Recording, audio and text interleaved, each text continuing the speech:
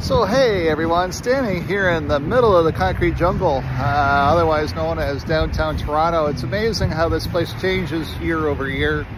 All the construction cranes coming up and everything. I was just out here today for my annual checkup just down the road here at Toronto General. I've got a new cardiologist, Dr. Mozzarella. I forget exactly what her name is. It's like Merzelli or mozzarella or something like that. But what's fun is that it was the fastest appointment ever. I used to have to sit in on really, really long appointments back in the day. This one was the fastest appointment I've ever sat in here on Toronto.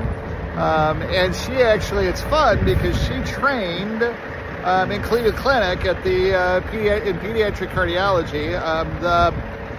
The adult cardiology center here at Toronto General is world renowned for my particular problem, which was a valve problem.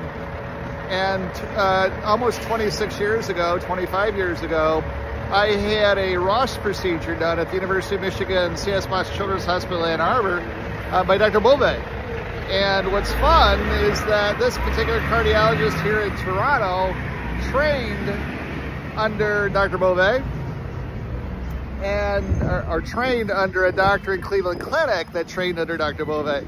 So she knows Dr. Bove very, very well. And one of the reasons that I have been this successful with the cardiovascular problem that I have, it's a major problem, it's a very serious problem, but because Dr. Bove was the surgeon that did that surgery, that's why I have been this healthy for this long. And I think it also helped that I collapsed in church, which is technically his house. So I think that collapsing in his house, he's just been following me and helping me make some of these decisions. And I actually chose back when I was 32 to have Dr. Bove do my surgery. And here I am standing in Toronto at 55, here in the concrete jungle, and I'm very, very healthy. So it's fun to share that with all of you. I'm going to go over to the train station now and stand in line, wait for the 5:30 train.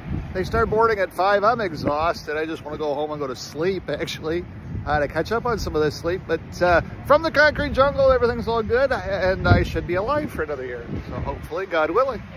Have a great night. Bye-bye.